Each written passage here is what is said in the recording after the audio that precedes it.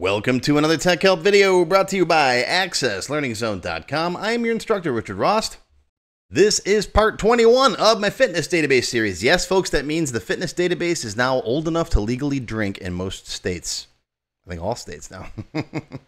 Anyways, whether or not you're building a database about fitness, doesn't matter. All of these tips and tricks and techniques are usable in all databases, and I can't talk today.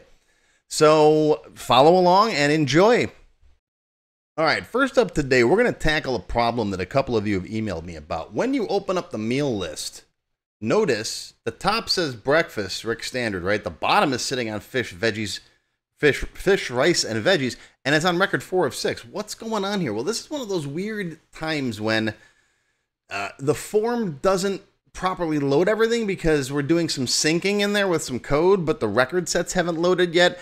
Even if I do anything, if I press any key right now, even if I just hit like the escape key, look at that, the sync runs. It's weird, okay? And it's partially because when you load a form, if you've got a form that has subforms in it, those subforms load first. And so the subforms can't really get a hold of the parent data because it hasn't even, the record set hasn't even loaded yet for the parent when the subform loads. And if you got multiple nested subforms, that inside subform goes first. If you want to test that, here's a copy of my Tech Help free template, right? You got the customer form. If we put the order form inside this one, here, watch this. I'll just demonstrate real fast, right? We'll take the order form, which has a subform in it, the order detail form, right? Take this, drag it into here, okay? Get rid of that label. Now we got the order form with its order detail form inside of the customer form, right? So save that, close it.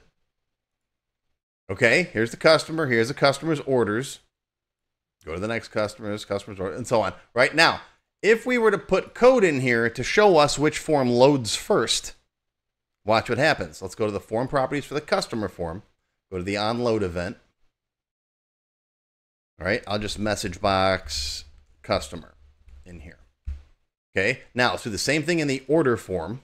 And by the way, this is the View Project Explorer if you don't use this. I don't use this a lot, but once in a while I do. If I want to bounce around between the different objects in code. And then again in here, we'll go to the form load event, message box, order, right? And then one more time, we'll go to the detail section, order detail F. We'll go to the form. That's before insert. We'll go to the form load event. It'll default to the load event unless you've already got another event. We already had a form before insert in here. All right. Let's go to, let's just put detail in this one. All right. So now I got an onload event in each of those 3 forms so we could see which one loads first. You ready? Save it. I haven't done this in a while. I'm hoping it still works this way. Sometimes some of the things I learned by trial and error 10 years ago, they change. Let's just see. Ready? Customer. Okay, so detail loaded first, then order loaded, then customer loaded. None of them have displayed yet. And they're all 3 of them are. So the inner form gets its record set first. Obviously, the IDs perpetrate through, right? Because you got to know the customer ID to load the orders, and then you got to know the order ID to load the details. But as far as the actual form and the entire record set loading, those go in reverse. So what does that mean for our fitness database? Well, when this opens up, you sometimes get a discrepancy because you got a subform here, a subform there. This is technically the parent form, right? And just with the way the timing works, they don't always see each other's records properly. So it's a surprisingly simple fix, right? You can obviously click in here and then, it starts working, right? But here's all you got to do. In the open event or the load event, we already have an open event for the parent form. You can use the open event. All you have to do is just right after that checks to see if the food lord I am the food lord.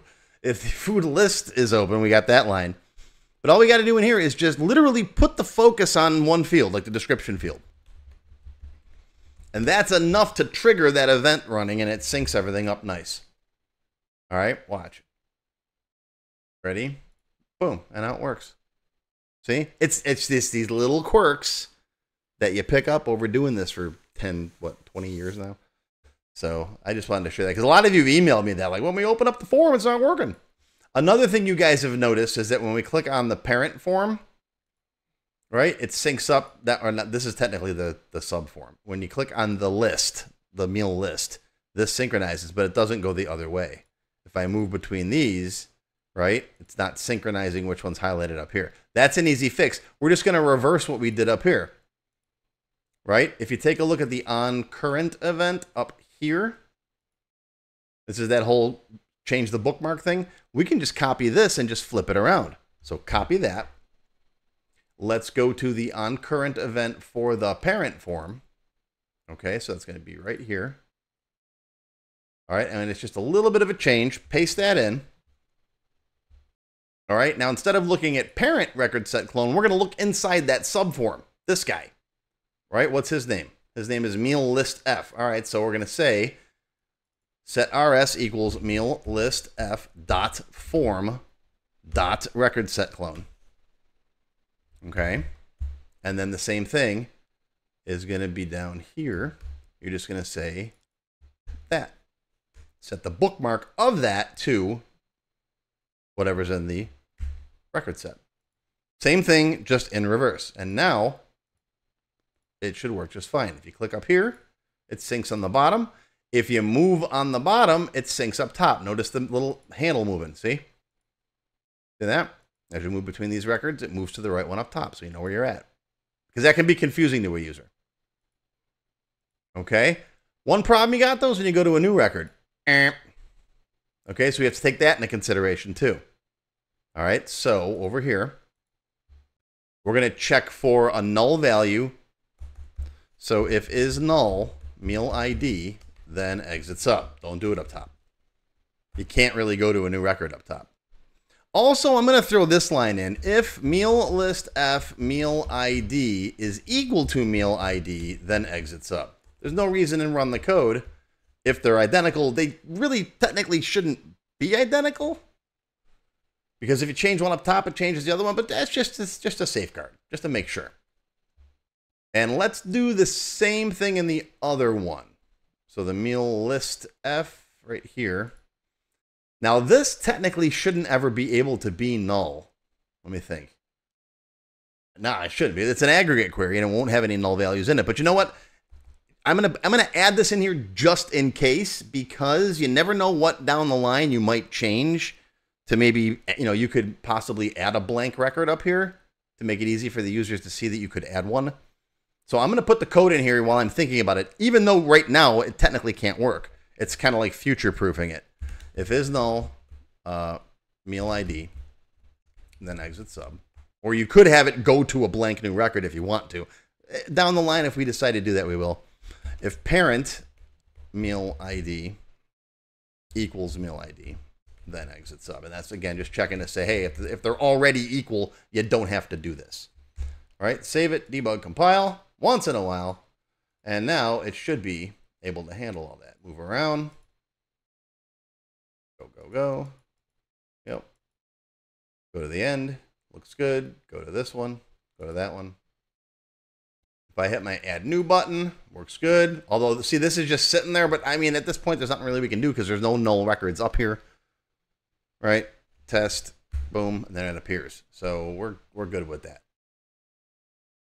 All right. Let's get rid of that. Oh, wait. Oh, can't delete with this form. Okay, we got to delete with this one down here. Delete. There we go. Okay. We're gonna make our own delete button soon because see, as you can see, when you delete stuff manually, it causes issues. We'll get there. Let me refresh that. There we go. Okay. Got to make the delete and refresh buttons for this. There's one more thing I wanted to tackle today, though, and that, oh yeah, if we double click here, it opens up the food list, right? And again, I got to make this wider so you can see everything. Right? Double click, shows you over there. We can get rid of these. We don't need these. Okay. All right. So what happens if I double click on this guy?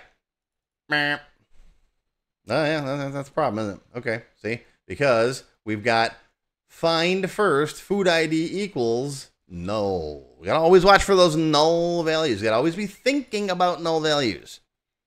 Okay. Even if it's something simple like building a prompt. You got, you know, first name and last name and whatever. Well, if one of those whatevers anywhere in that string is null, the whole thing is null. So you always got to be thinking about that. You got to always be using NZs to convert them to blanks. Now, an easy solution here is just to check to see if food or is null food combo. Then we're going to do something else, and then we're going to do that.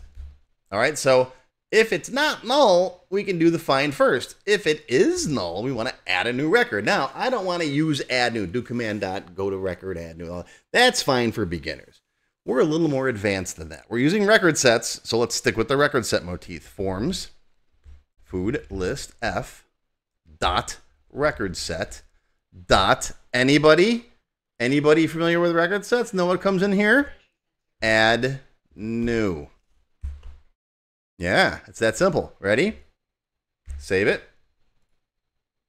Close it. Close it. Ready? Double click. Boom. You're on a new one. Isn't that cute? Now, members, we did a little something something in your extended cut one of those times where we hit add new and it doesn't make it look like it's like that, right? It doesn't. If you hit add new, it doesn't show up on the bottom. We have it so that it looks nicer and it puts you here. So in the extended cut, we're going to do that with this. So it doesn't look like this with just one line there. Okay. All right. So that'll be in the extended cut for the members. Silver members and up get access to all the extended cut videos. You know the drill by now. That's going to do it for your tech help for part 21. Tomorrow in part 22, we're going to work on the delete and the requery buttons.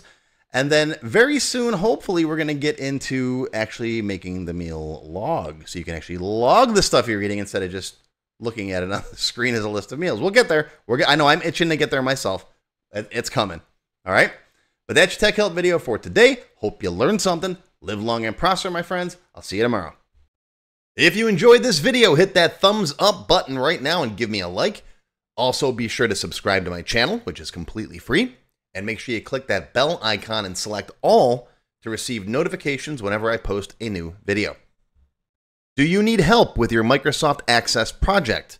Whether you need a tutor, a consultant, or a developer to build something for you, check out my Access Developer Network. It's a directory I put together personally of Access experts who can help with your project.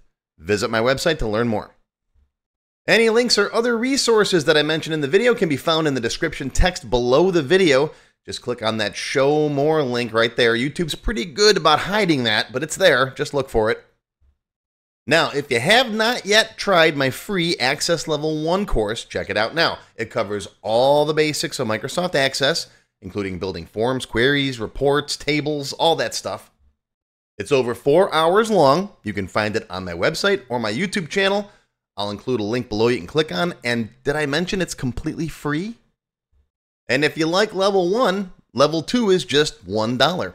That's it. And it's free for members of my YouTube channel at any level. Speaking of memberships, if you're interested in joining my channel, you get all kinds of awesome perks. Silver members get access to all of my extended cut tech help videos, and there's hundreds of them by now.